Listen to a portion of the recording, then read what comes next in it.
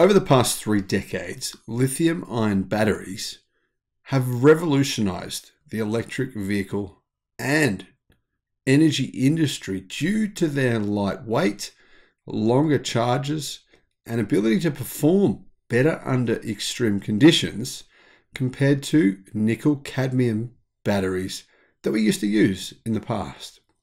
But a key component of lithium-ion batteries that we don't often talk about is actually graphite. And this is the primary material used for one of 2 electrodes known as the anode. When a battery is charged, lithium ions flow from the cathode to the anode through an electrolyte buffer, separating these 2 electrodes. The process is then reversed as the battery discharges energy. Why is graphite actually used in lithium batteries?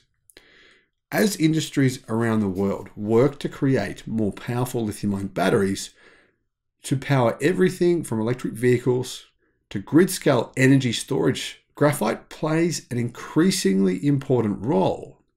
A natural graphite typically contains flakes, which need to be converted to a spherical form before they can be used as an anode material.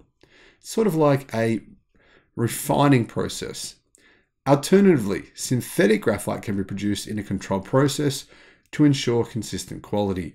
But the problem with doing that is that production of high-quality synthetic graphite requires temperatures of around 3,000 degrees centigrade. In a first for Australia, International Graphite says it has successfully produced specialized graphite material at a newly commissioned pilot plant in Western Australia. This is a first step to becoming a vertically integrated producer of the key ingredient used in lithium battery manufacturing. And it's a step in Australia's path towards manufacturing, one day, batteries of its own. Hello, my friends. Welcome to the channel. I'm the Electric Viking. Great to see you. Welcome to all the new subscribers. Welcome back to everyone else. Thank you for tuning in. It's been an amazing year here in Australia for renewable energy, for batteries, for all kinds of battery technology. There's plans to make a gigafactory which will produce a very different type of battery, redox flow batteries. And part of the reason for that is that the University of New South Wales has a patent for that battery type. That's going to be one of Australia's biggest manufacturing sites.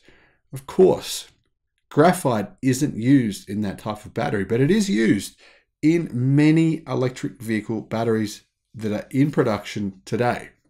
And Australia currently what do? We just ship raw materials anywhere around the world to whoever wants them, just dump them off. Now, that means we miss out on a key part of the production cycle, which is refining those materials.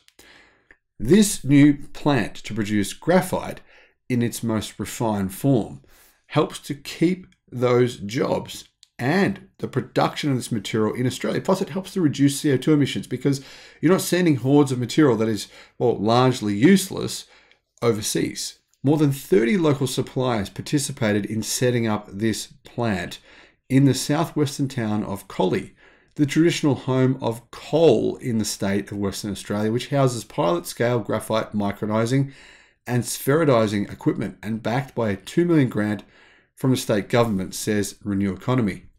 The Perth-based company said it's purchasing larger scale equipment to enable it to produce or to mass produce material for qualification with potential international battery customers. Graphite is yet to be produced in Australia on a commercial scale, though the country sits on 5 million tonnes of reserves and 7.97 million tonnes of economic demonstrated resources, according to 2021 government data. That means there is more graphite here in Australia that is yet to be mined than almost any other country in the world. Micronized graphite is used as a conductive additive to battery cathodes and other industrial applications, as well as being an essential step in the production of purified graphite for battery anodes. By the end of 2023, we expect to be completing construction and commissioning of a commercial scale graphite processing plant here in Collie in Australia, the company's executive chairman, Phil Hurst, said in a statement. By 2025, we expect to have developed a fully integrated battery anode project with feedstock coming from our planned graphite mine at Springdale near Hopetown on Western Australia's south coast, he said. Graphite has emerged as a critical mineral essential for producing the anodes in lithium-ion batteries over the past decade. And it generally takes up to 10 times more graphite than lithium to make a battery. Not many people are aware of that. Up to 10 times more graphite than lithium. You can see just how important this material actually is. Benchmark Mineral Intelligence forecasts a global supply shortage over the next decade as manufacturers search for enough material to keep up with the demand for batteries in electric vehicles, renewable energy storage, and other green technologies. So this is actually a potential smart play here. If you're looking to invest, you could potentially invest in not only lithium miners, but also consider graphite miners. I believe people don't realize right now just how important graphite is and how much scarcity will come over the next decade as battery manufacturing ramps up enormously and as the entire automotive industry moves away from gas to electric cars.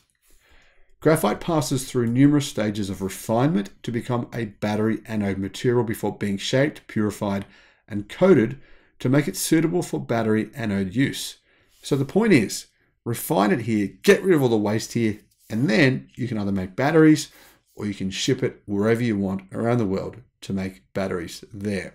China was the world's top producer of graphite in 2021, followed by Brazil and Mozambique, respectively.